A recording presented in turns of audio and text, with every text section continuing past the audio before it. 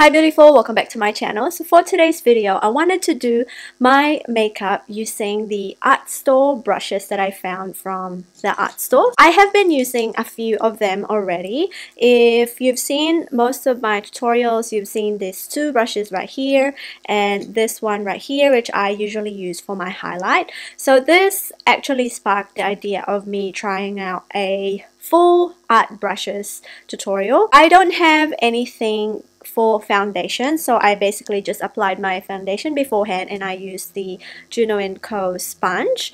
So without further ado, we'll hop right into the video. So I have a few brushes in here and all of these are goat hair except for these four which are synthetic. I think this one right here might be sable hair. It doesn't really say and I've already forgot, but usually when you buy art brushes, they would have options where the handle is overly long, and then there's these ones right here. This is actually obnoxiously long already. If I were to use this for my face, it doesn't really fit anywhere except I have to use like a jar, but this one works great on applying my blush and setting my face, so I use this brush for that. And this one, you already know I've owned this for about a year now and I use this to apply my highlight.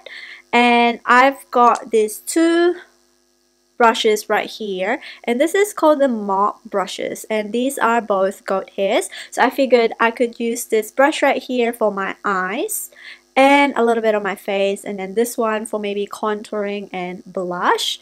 So what I'm going to do is to set my under eyes. I actually have not set it yet. I don't want creasing, so I'm going to use this brush right here. I'm going to use that mainly for the powder, face powder, because it has a big bristle. This brush actually works just as good as a makeup brush. The only downside is that it's a little bit prickly, so you just have to be careful about that. If your face is a little bit sensitive to like prickly stuff, then I don't think this could work for you, though you could find some synthetic art brushes that you could use for as your makeup brush or to use to apply your makeup as well.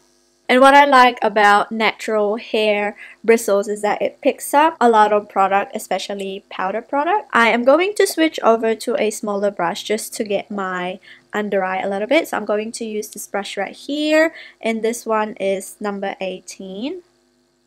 This is a lot softer than the other brush. I've seen a lot of beauty gurus actually use art brushes for their eyes, especially this one right here, which is great for eyeliner because it has a finer tip and it's a little bit steadier, so you could get a precise line. I've also seen people use something like this where they use it to carve their eyes or just apply concealer in general because it's synthetic and it's also very stiff, so you could get a precise application. So what I'm going to do is to apply my bronzer. So I'm just gonna go and use this big brush right here and use my MAC bronzer. So you can see it picked up a lot of product, so you just have to be careful. There's really no point for this video, to be honest, but I'm just trying to let you guys know that there is definitely a lot of options when it comes to makeup. Now, you don't necessarily have to buy like all makeup brushes because there's some art brushes that basically looks like and performs like the makeup brushes. At the end of the day, it's up to preference really. I'm going to contour my face a little bit. So I'm going to go and use this Carmela contour palette. Contour powder. I'm going to use this side right here and I'm going to swap over to the smaller brush and really get into, ooh, this brush is actually great for contouring, and like the handle tapers at the bottom, so it makes you have a lot of control when contouring. And so far this brush have worked a lot better than my normal brush that I use. Face stuff is not really challenging because it just acts like a normal makeup brush. I feel like when it comes down to the eyes, that's where we are going to get a little bit challenge. So for my blush today, I am going to go and use the shade from the XO, the Remix palette. And I'm going to use this shade right here called Bessie. I have been doing that a lot lately. I'm going to use the same brush, which is this smaller brush. Picked up quite a lot of products, so just be careful. And I'm going to kind of swirl that around. So if I picked up too much, I'll just go over it with the brush that we use to set our face. For highlighter, I'm going to go and use the same palette, and I'm going to use this shade right here called Island Glow. And with this brush right here that I use to apply highlight, I'm going to pick that up. As you can see, it picks up a lot of product, so just tap it a little bit. And it deposits the right amount of product. And I have been using this brush for over a year now. What I like about this is it's dense enough to pick up the product, and it's also fluffy enough to be able to blend it. So if I went overboard, I could always go back and blend it. But so far, I really like how this applies my highlight. I've picked up the eyeshadow palette that I know that is very pigmented and works great. So I have two right here. I have the Mellow Cosmetics Sinopia palette and the Revolution Soft X Extra Spice eyeshadow palette.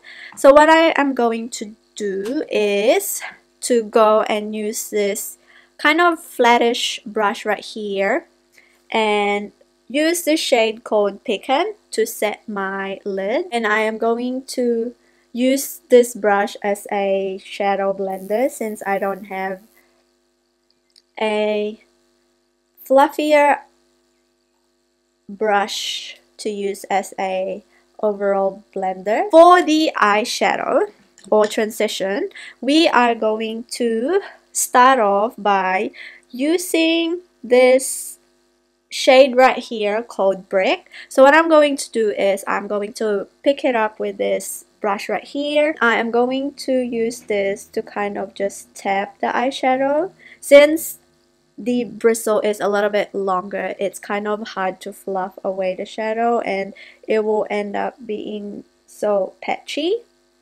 So I'm just sort of mapping out where I want the shade to go. Then we are going to use this brush right here as our blender. What if I go straight into using this brush? I feel like that would work better. Now what we're going to do is to deepen out the outer V. So I'm going to go and use this shade called Dust with this brush right here. And I'm kind of going to hold it like this and place that darker shade and kind of wiggle the brush to sort of blend it as well. We want the shadow to be placed just on the crease. And we kind of use the same brush to sort of fluff it. But see how it creates a very strong line. So we are going to go back to this brush and blend it. We're going to pick up Brick to use that to blend the shadow. I am going to pick up a little bit of Merlot, which is this one right here, on a smaller brush. And kind of concentrate that on the inner part of the lid a little bit. And slightly underneath the dust shade. And then I'm going to pick the same Merlot shade and apply it on the inner part. Use this brush.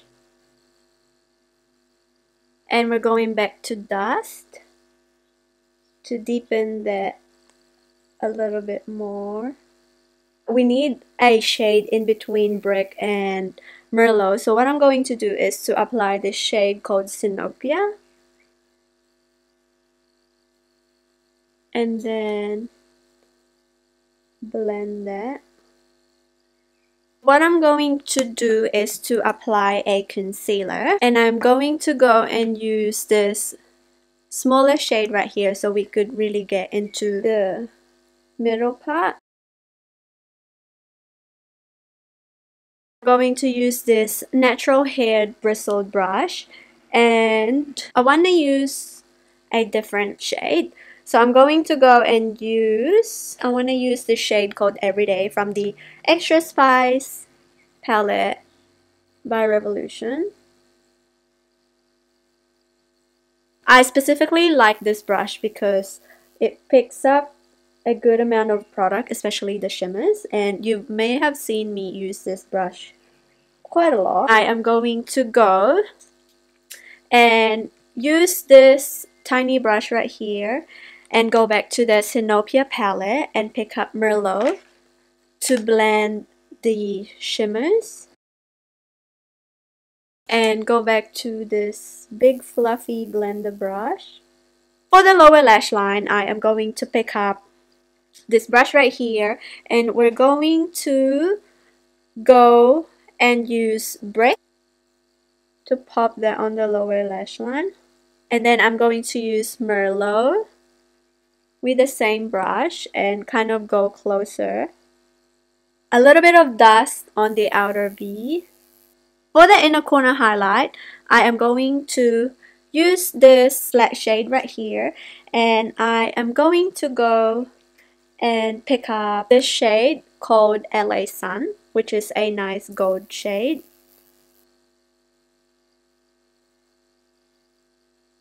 So what I'm going to do is to do the same thing on my other eye, and then we'll come back and I will give you guys sort of like my thoughts about art brushes. So here is my finished look.